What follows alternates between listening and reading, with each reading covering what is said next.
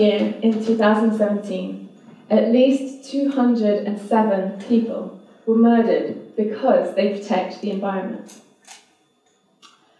In 2012, one of the people who was killed because they stood up to protect land and forests was a Cambodian environmentalist, Chut Vati, whom I knew and was filming for a documentary. At gunpoint, in Fran Lambrick forest, it was fear that made me realise I wasn't removed from the situation. I could be killed because of what I was doing.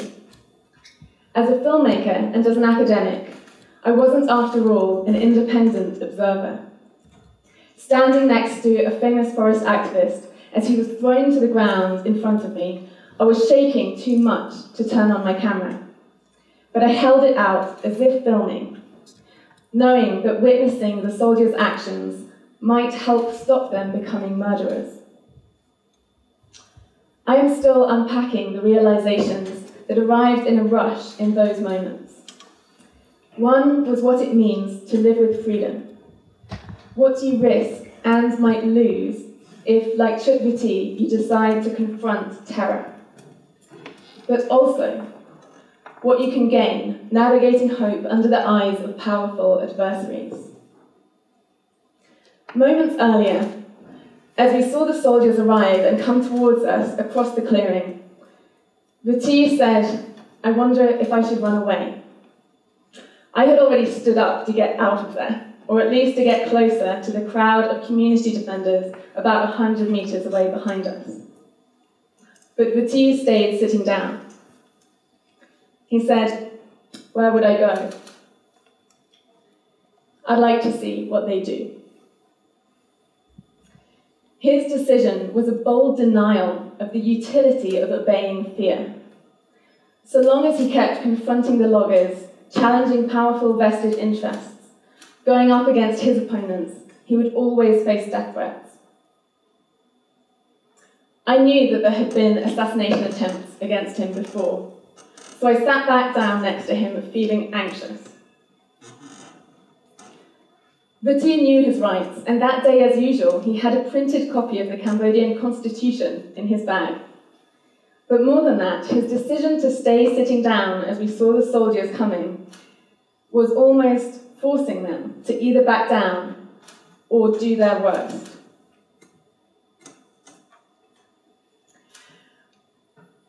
When the soldiers attacked, I looked up and saw the guns. I couldn't think of anything in those moments except what was in front of me. I had no idea of what was to come. I didn't know that 5 months later he would be killed, or the impact that would have on my life. All I could see or think was what I was seeing in front of me as I pretended to film. When I looked up and saw the guns, I jumped backwards out of the way, and at that same moment, the community activists came up from behind us, some of them putting their unprotected bodies between Chut Vati and the guns. They pulled him out of danger.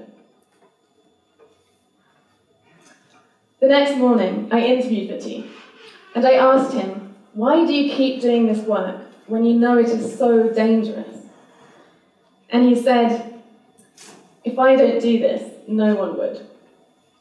People are too afraid, so I have to keep going." But if there's anything more strange and awe-inspiring than meeting someone who is putting their life on the line for what they believe, it is finding years later that they're not alone in that conviction. Courage breeds courage. Fear is catching, but bravery is just as infectious. And the more people catch it, the greater the chance of an epidemic. In 2013, a group of young activists formed an organisation called Mother Nature Cambodia. Their first campaign was to save the Ereng Valley from hydropower development. By building a huge Facebook following, sustained media support, political adherence, and by creating a roadblock with the community, they finally won the campaign. That valley, which is not far from the place where Chut Vati was killed a year before, is now still home to endangered Siamese crocodiles, a beautiful, clear river, a diversity of birds, and the indigenous people who live there. One of the Mother Nature activists is Sam Milan. Their next campaign was to stop destructive sand dredging in Cambodia's southwest shores. Ships were going and scooping up millions of tons of sand and transporting it to Singapore. And since 2008, when the dredging started, the local communities dependent on the estuaries had seen their fish catch drop 70 to 80%. The mangrove forests were literally collapsing into the sea. Propelled by the energy of the local community, the Mother Nature activists took direct action. Milan and two of his fellow compatriots boarded the ships and demanded that they stop the dredging. A few days later, they received a summons to meet the local authorities. Milan said when he got the summons, at first he wasn't afraid, because during the dam campaign, they had also been arrested for a short time. He said when he reached the police station and they were handcuffed, he still wasn't afraid. They got to the gates of the prison. He wasn't afraid. And then they entered the cell. He said, at that moment, I was terrified. In jail, the air stank. There wasn't enough room to lie flat at night to sleep, with up to 20 others in the cell. The food was inedible.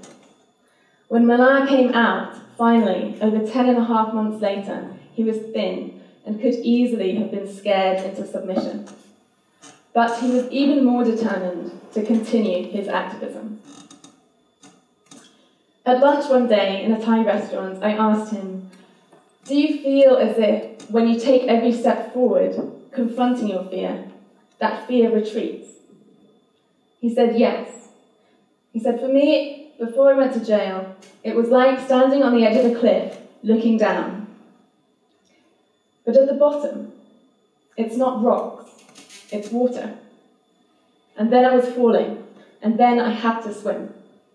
And now, when I think about the worst that might happen, I don't feel so afraid because I've been in the water. After Milan's release, the campaign continued, and finally succeeded with a series of viral videos. Those videos exposed the mismatch in Cambodian records of sand, which indicated corruption to the scale of hundreds of millions of US dollars. The Singaporean government decided they had to stop buying Cambodian sand, and the Cambodian government followed up with a sand export ban. Last year, in Cambodia, the government dissolved the opposition party. Many human rights defenders and political opponents were thrown into jail. Free media outlets were abolished. In this context, 2 more Mother Nature activists were jailed. We decided it was far too dangerous for the activists to show their faces on these videos, and we decided to start making them with puppets instead to present this sensitive information. But those videos didn't get the same response.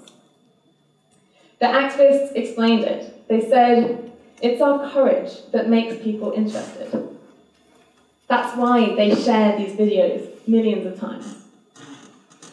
It's because we're young and vulnerable and going up against powerful aggressors. One of the activists, who recently came out of jail earlier this year, said he was willing to stand up. He wanted to show his face, and if it meant going back to jail, he would. He was ready.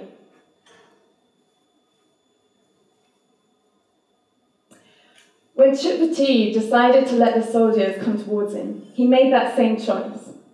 This is what is remarkable about environmental activists. They're constantly choosing what looks like the worst option, not to back down, to confront fear. On the other side of the world, in Pará State in Brazil, Maria do Espírito Santo and her husband, Zé Claudio, knew that they were likely to be killed because they were protecting their forests. Before her death, Maria explained her decision to keep up the struggle She said, "I would be lying if I said I wasn't afraid. There are people saying to me, it's not worth it. But to me, it is worth it." Last year, a moment in the mangrove forests helped me to understand that choice.